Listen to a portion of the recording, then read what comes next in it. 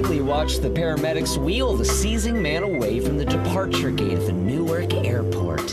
He thought it was just an unexpected bit of excitement when the gate agent lady announced there was a vacancy for any Ultimate Plus Class Double Fresh patrons to upgrade.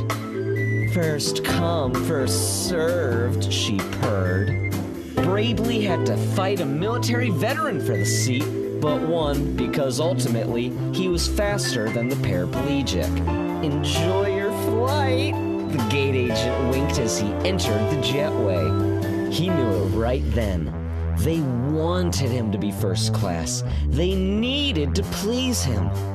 Despite years of evidence to the contrary, Bradley believed the world owed the zit-crusted, sarcastic shirt-wearing, masturbating collection of movie quotes a goddamn medal. It was luxury Bradley had never known. All the drinks were free. The airwomen said, "Sir," and "Here's your towel, sir," and "The other passengers are complaining, sir." They were paid to smile fuller and dress tighter and be more lenient about rules. He felt like a goddamn king. He could see the cockpit opening from time to time and liked to imagine they'd trust him enough that he could barge in, smear his enormous porcelain face, tears, and foaming slobber all over the delicate control panel. He could picture an air marshal's taser lighting his corpse with electric life as the plane howled ever lower to obliterate Columbus, Ohio. He smiled just thinking of the jet fuel taking them in fiery baptism.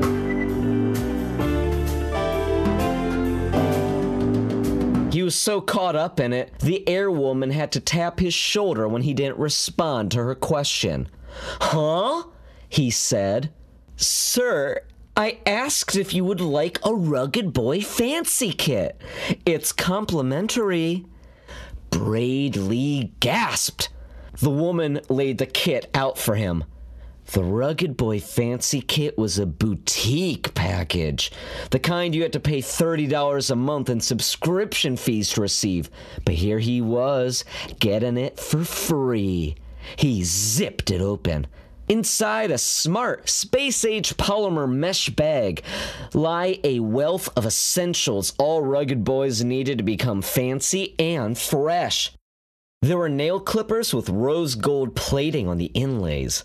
There was a coffee-scented beard balm, though Bradley could not grow more than fuzz despite his 37 years. There was a single mint-flavored condom branded Tugger. Later, Bradley opened and unrolled the prophylactic and spread it on the toilet seat in the cramped lavatory. He hoped whoever followed might assume he was an impressive force of sexual nature, or think anything about him, really. Finally, at the very bottom of the kit, there was a 1-ounce plastic tube of lemon-tinge face cream. Bradley scoffed at the tube. His face was enormous, and he knew it would take at least 7 tubes to neutralize his oily, pale skin flakes. Still, it was an impressive haul. Loot in tow, he peered back at the business class and sneered at their common ugly faces. He cracked the cap of his face cream and took a sniff. He involuntarily moaned. The scent alone got him riled up. During the flight, Bradley talked big, owning the confidence of which he now so abundantly dripped.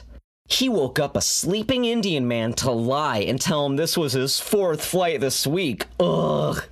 He rang the airwomen and told them his water had to be chilled just right or he wouldn't drink it. After the flight and baggage claim, he told a geriatric man with a 20-year-old girlfriend that air travel made him dry out something fierce. No one spoke back, but he knew he made an impression. When his cousin picked him up in the taxi lane with a 1998 Oldsmobile Alero with torn seats and different colored doors, he knew, save for the kit, his life of luxury was over. The next morning, in his cousin's apartment, his skin was, as prophesied, dry, an arid desert of hepatitis cracks and wind scorch. He climbed off the futon, scratched his belly, and waited for his cousin's roommate to leave the bathroom. Amid the lingering toilet stench of the Slavic man's strained bowel movement, Bradley opened his rugged boy fancy kit. The moment the zipper unzipped, a crisp, tantalizing scent relieved him temporarily of his grotesque surroundings. The cousin's bathroom was unsavory, coated in an inch-thick carpet of short black hairs, as the family's genome was disgustingly inebriated by a grandfather's Italian stain. Yet, as the mint coffee and lemon aroma enthused him, he was back in first class. A fancy rugged boy, he smirked. The lemon-tinged facial cream was saved last of all on his duties. The pathetic thing was dwarfed in his hands, they scab-ridden minefields of red splotch allergy and simian folds. He sprayed out a healthy squeeze and rubbed about his face. When his whole face was refreshing in tingles and firming agreeably, he saw whole strings of white grease still unspent in his finger gaps. He actually gasped. "It lasts and lasts!" he exclaimed. Never before had such a lotion impressed him. From that moment on, Bradley had developed a fierce admiration for Rugged Boy's products and its suave corporate branding. He was a rugged boy, Bradley's cousin helped him get an interview with a temp agency, and within a week, he had a position at a printing company's front desk. The first day at his position, Bradley bragged to the strangers of his consumer prowess. He interrupted conversations about distantly related subjects with the topic of his face moisture and invited female employees to stroke his cheek, eager to request a finger flick of theirs in return. He was flirty, a goddamn little tease, and he loved it. Rugged Boy gave him confidence, a footstep in with the upper-ups. He even got a compliment from the chairman of new accounts on his upper lip's cleanly glow. "Goodness, what a smooth, moist upper lip," he grinned, just savoring Bradley's tantalizing smackers. Bradley used the tube for the next day, the next week, and the next month, and so on. It got to be so he had to store it standing on his cap so the lotion pooled enough for the day. He squeezed and rolled the tube and kept it flat with a clothespin. Yet, while he figured each day must be the tube's last, it never gave out. Just when he thought there'd be no more to give, the little sport squirted another healthy dose. Finally, he had a product who admired him, who served him so fiercely. His confidence soared to new heights his wit alone could not take him. When 6 months went by, and still the devoted lotion vessel did not tire, Bradley declared it a miracle. "It just won't give up! God damn, he's just so reliable!" Bradley said one lunch, giving gender and paternal love to the brand. He beamed his consumer pride to another new hire, a fox-faced asthmatic woman who did not know Bradley's name. "That boy's a damn inspiration." What Bradley didn't know was that what he mistook for a miracle was in fact cheap import plastic. Rugged Boy's corporate benefactor, Earn Trust United, bought 6 tons of imperfect plastic wholesale for 20 cents cheaper on the dollar than they'd normally pay. Still, they ended up firing 20 employees that year for taking phone calls on the job, often for sick children or in pursuit of less depressing work. Rugged Boy was not a boy, but a stingy bastard. The plastic in the tube had melted under the lemon tinge of the lotion, so shiny carcinogens mixed supplemental to the lotion, like grease from a manufactured prostate. Bravely let the pilfered plastic genetic parasites fester on his skin and swore by its charm for an entire year.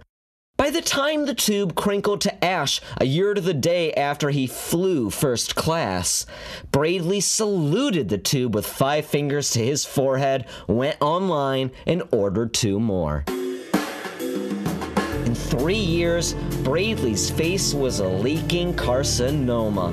When he nodded, 4 bulging tumors swished with liquid. As he snoozed, they wept bits of erratic bodily garbage. Half-translucent molars, inches of wet black hair, nails, and veiny globs of mucus. His enormous face had tripled in size, so he needed extra tubes of Rugged Boy's fiercely dependable product, just as he once predicted. 4 years after that sole first-class experience, Bradley was sharing a room in a dirty New Jersey oncology ward. Weakened and misled in this Munchausen's by corporate proxy, his last words were misspelled oaths written to the company over Twitter. "Rugged Boy, you're the best. Dying of face cancer, and your cream always saves the day. Couldn't do it without you. Day 68 of radiating, loving my face for once, thanks to Rugged Boy. The light's weaker, but still I shine," crying face emoji. "Thanks, @Rugged Boy." To that last tweet, given the direct reach through signifying characters, a software program running emotionless without sleep responded to Bradley. "Smiley face, smiley face, smiley face. Rugged Boy never gives up. Shine on, dude." It then gave him a time-sensitive link with an offer for 19 cents off his next tube. Bradley died before seeing the offer. Died before enjoying its blessings of savings. As directed jointly by his DNR and will, Bradley's body was cremated. Midway through the process, the burner shut off. The person burner waved a hand over her wet eyes from the control panel. Choking black smog had erupted from the machine, which did not look dissimilar from a pottery kiln. After the smoke cleared, the process continued, still smoking, but less so. The employees swept Bradley's ashes into a dustpan, but could not dislodge all of him from the chamber. His broad, grinning rictus was charred black into the stone basin, bubbling and smoking its afterlife fumes. It took a power washer to rub his smirk away, so Bradley's smile smiled a whole 3 weeks after his tumorous body choked on its beloved poison.